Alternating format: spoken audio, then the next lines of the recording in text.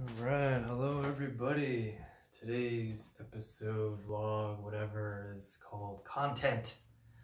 And I want to get real with you in a sarcastic way because it's uncomfortable. But every so often, luckily they're fewer than more, but every so often I get people that are, they unfollow, and these are friends, so I reach out to them.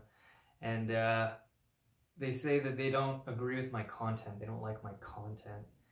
And I just find that interesting. And then I did a post this week, and it was, I don't want you to think like me. I want you to think. And I really appreciated that post and that meme because it's just kind of what I'm doing in altogether. So like I reach out to people and I go, hey, can you follow my page? I started a nonprofit. I could appreciate the community support. And they do, and then they don't. A few of them then stop. And I just find that very peculiar because in my head, in my world, a follow is super simple. It's the easiest, cheapest, freest, unburdenest thing you can do. It doesn't hurt anybody. I'm not asking for money from my nonprofit. I'm not asking for really your time. I'm asking for like 5 seconds of it to click a button. And I'm trying to emphasize to the people that that's the simplest thing that you could do that would help. And in my eyes, these people don't. They, their excuse is they want pretty things. They want flowers and gumdrop buttons and flowery things and just whatever. And fair enough. I'm not gonna, whatever, you do you, but I'm just kind of, I get this big question mark on my head going, what is with me?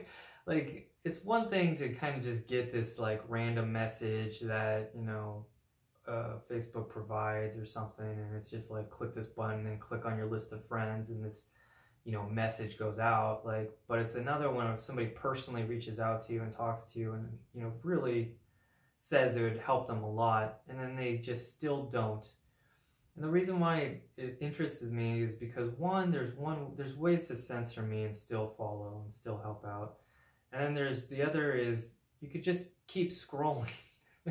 So I just don't get why you can't keep scrolling if you don't like my content. Because that just means you really hate my content if just being connected to me is that much of a burden. So I'm just kind of like, it's just weird. I feel like we're in really weird times. We're definitely in selfish times. I want to archive this thing that a friend of mine told me where she said, we don't live in a time where people want to give and help and participate. We're in a time where people want to one-up each other. And I have data to prove that is absolutely true. We're not a species that's like, sure, if this is within reason, I am willing to help you. For some of these people, within reason was, I don't like your content, I can't even follow.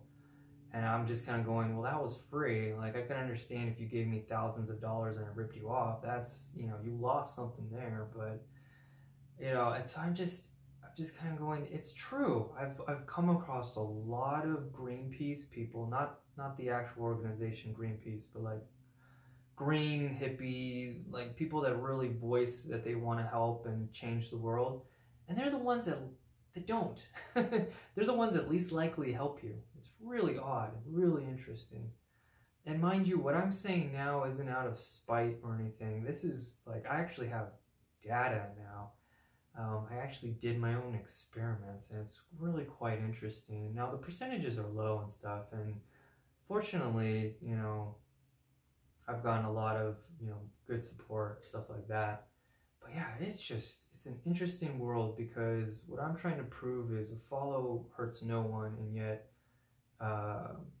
they won't do it.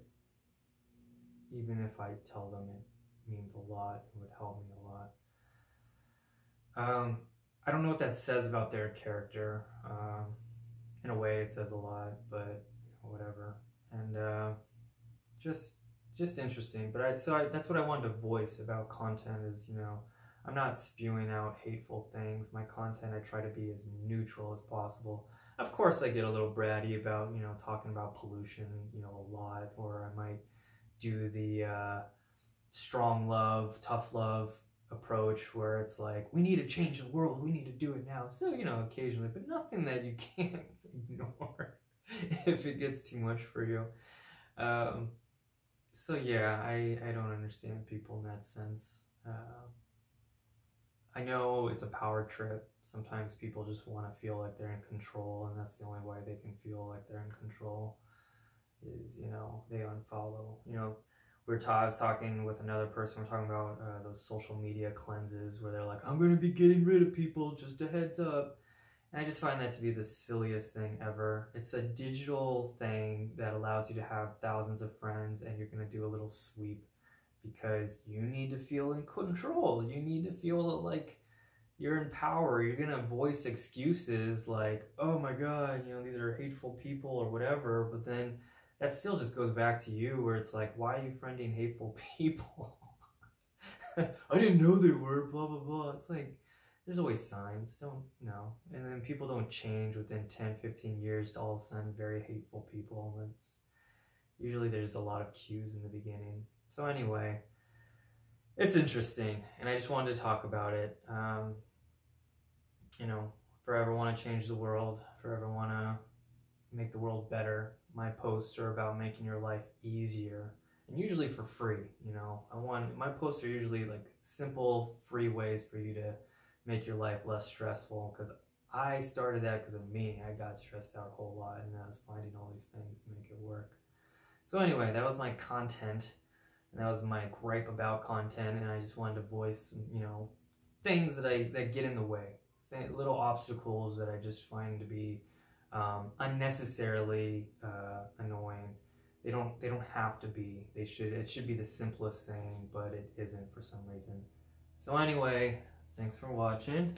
Boom.